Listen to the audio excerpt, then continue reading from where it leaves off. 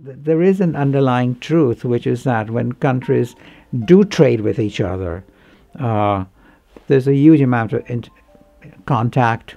Your mind turns away from things like war to competing with other nations in trade.